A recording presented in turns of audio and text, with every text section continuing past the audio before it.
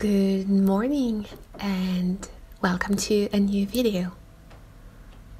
I did a poll on Instagram a couple of weeks ago asking if you would be interested in seeing what my workplace looks like, and the answer was overwhelmingly positive. So this is what I'd like to share with you today. My workspace is a little corner of our bedroom, and I'm so incredibly grateful that we have enough space in that room to accommodate both of our bed and all my mess.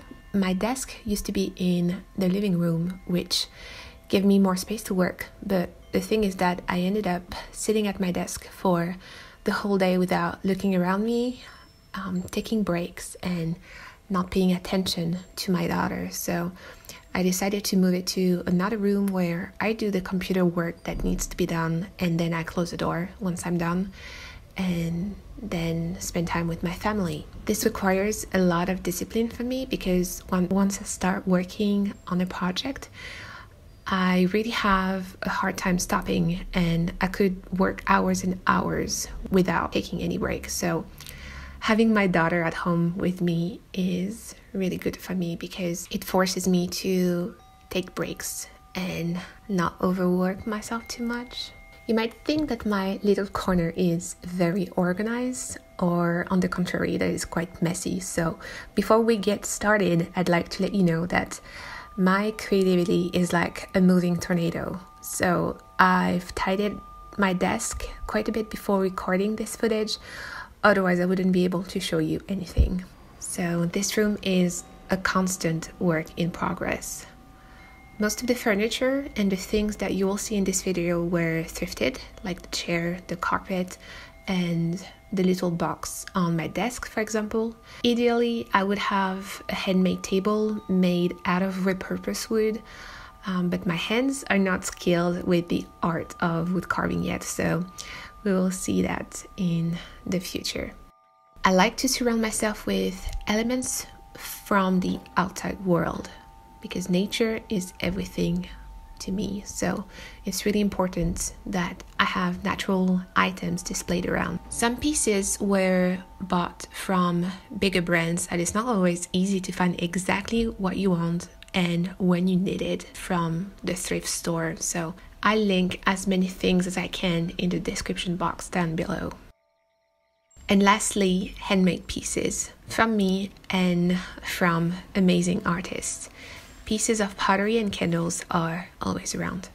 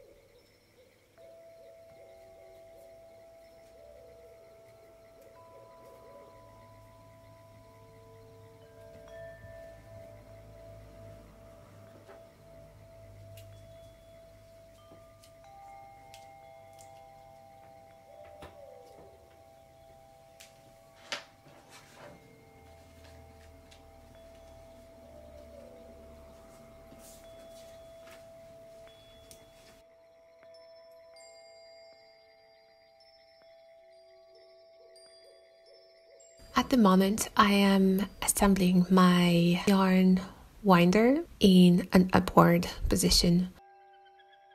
In order for it to work, I need to move it to this side of the furniture, so then I can have my bowl winder next to it. The thing is that I thought that that was the best setting for winding yarn, but it turns out that you need to have a little bit of distance in between the bowl winder and the yarn swift, because if you don't, the tension is not right and then it just doesn't work properly. So what I ended up doing here is to put my beloved yarn winder on the chair. So then I have more space in between the two devices, which ended up working way better. Both of these tools are handmade. The Swift is from a maker in Ukraine, and the ball winder is from Strauss Fiber equipment, and I will provide the links for both of these tools down below.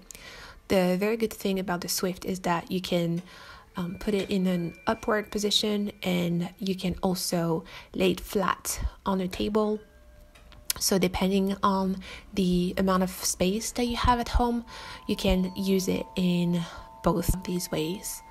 The yarn winder is really good as well.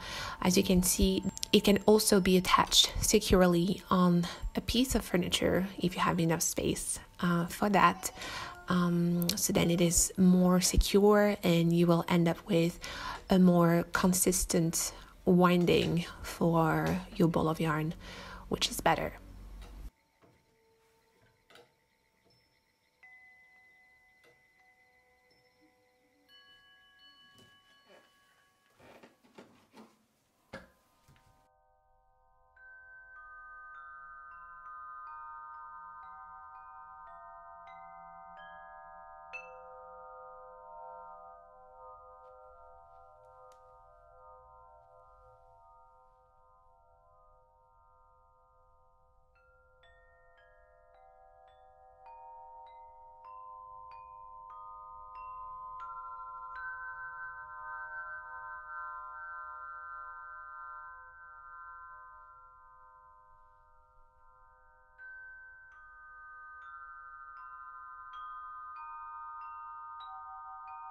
As you can see, my working space is a tiny corner of the room. It consists of the piece of furniture that is on the left. It holds all of my yarn, which is organized in brown paper bags for the most part, to both keep everything organized and hopefully to prevent moths from finding their way to my precious skins. This piece of furniture is the most recent acquisition to my working space. I got it at a local garden center, and it works perfectly well for my needs. It's not too high, which means that I have counter space to display some inspirational pieces and keep my stitch markers away from tiny little hands.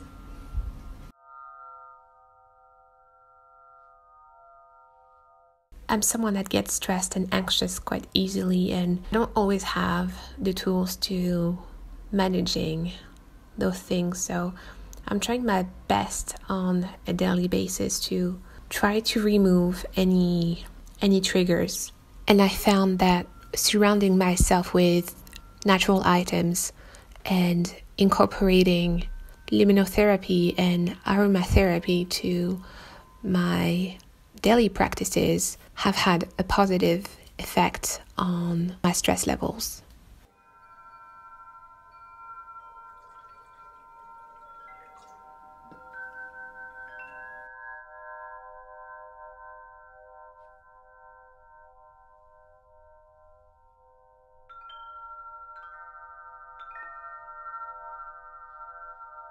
The second main area in my workspace is my desk, which is where I keep all of the bits and pieces that I need for my everyday work, as I use it for anything from like emails to pattern writing, video editing, chart making, etc.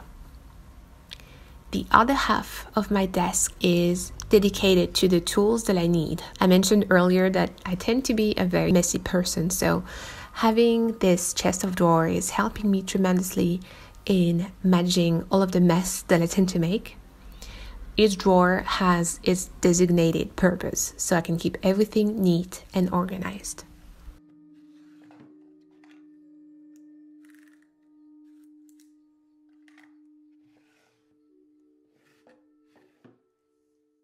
Next, I have my ebook reader, which I have been using a whole lot lately, and I also have a sketching notebook next to it, which I use whenever I have a new idea that I need to sketch out.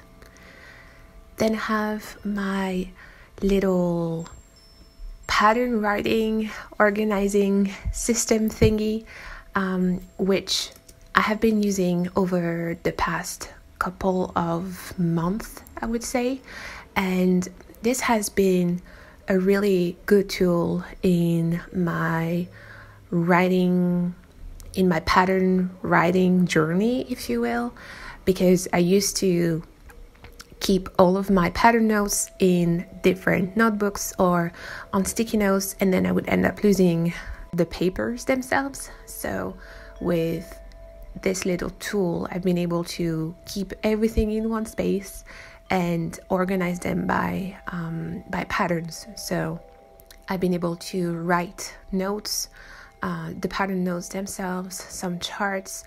I've been able to keep track of all of the information that I need regarding test knitters.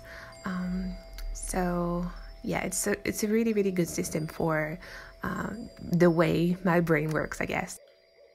Next is this little wooden box, which I thrifted in Latvia a couple of years ago, and it holds my tarot deck cards, which is from the Hollows Valley on Instagram, and I feel very connected to this deck. So I use it on a daily basis and a couple of times during the month.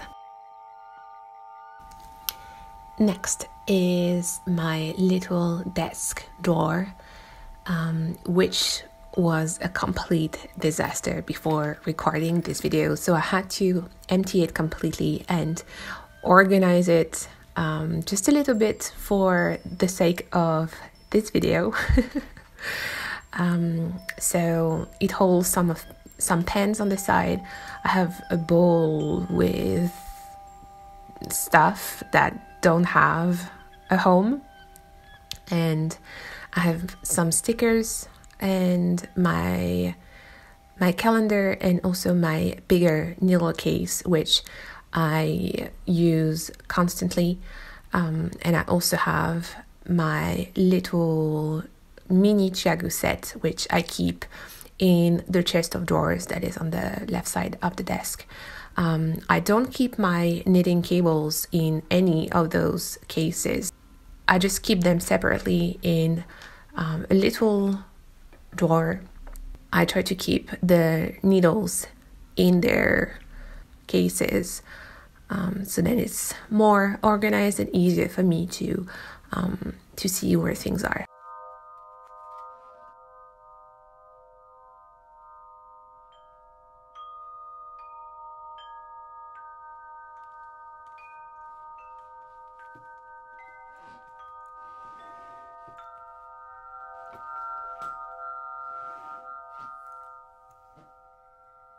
Before we continue with the studio tour, I'd like to take a moment to thank Skillshare for sponsoring this video. I've been using Skillshare for over a year now, learning new things and finding new inspiration while working on my simple knitting. Skillshare is an online learning platform with thousands of classes on a myriad of different topics from makers, artists, and business owners. This month, I've been wanting to learn new skills and techniques about filmmaking, so I've been spending some time in the company of Jordi van der Put with his class about mastering cinematic composition in video and film. I'm only halfway through the course, but I've already picked some useful information along the way, which I'm going to use and practice in my next recordings. If you want to check out Skillshare, they are offering the first 1,000 people that click the link in my description box a free trial of Skillshare Premium membership.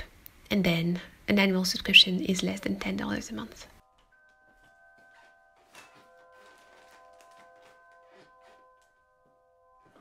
I briefly mentioned that I now keep my yarn in brown paper bags in this new cabinet, and it so happened that I as I was about to start recording the bit to show you my stash, a new yarn parcel arrived, and this was my latest order of Nutiden yarn. So I had to stop everything and unbox it, play with it a little bit, and just hold it for a little while and display it around.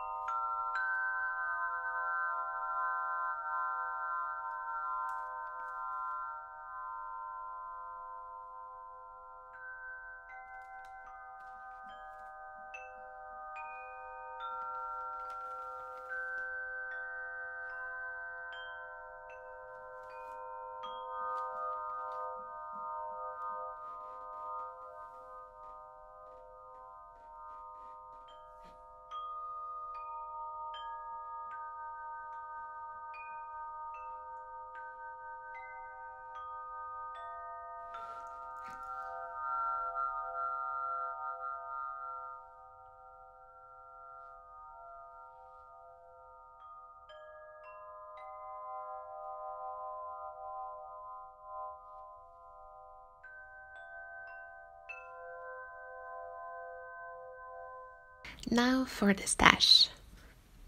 As the time passed, more and more Nutiden found its way to my home, so it holds a very, very special place in my yarn stash. I've tried to organize things in brown paper bags for the most part, but the newly acquired yarn hasn't been sorted yet, so I've tried to keep everything on the upper shelf. Over the years, I have started curating a very well-loved yarn stash with yarns that share the same characteristics. A lot of them are naturally dyed, and they are all non-superwash.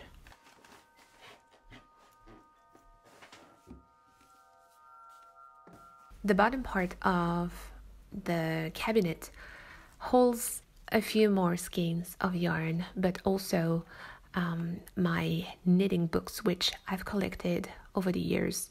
There's more technical books. There's some magazines where my work has been published in.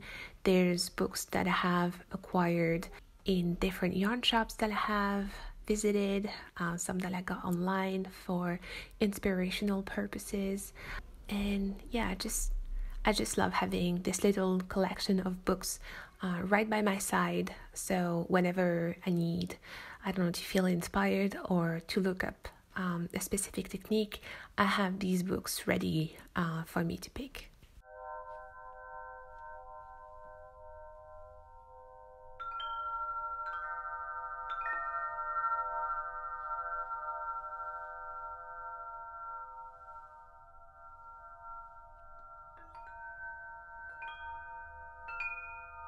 And that's pretty much everything from me.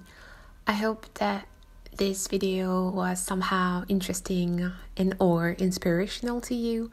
And if you have any questions regarding the things that I have shown you or mentioned in this video, please feel free to leave a comment down below and I will try my best to answer. In the meantime, I wish you a beautiful end of year if I don't upload a new video before 2021. Stay safe and happy knitting to you.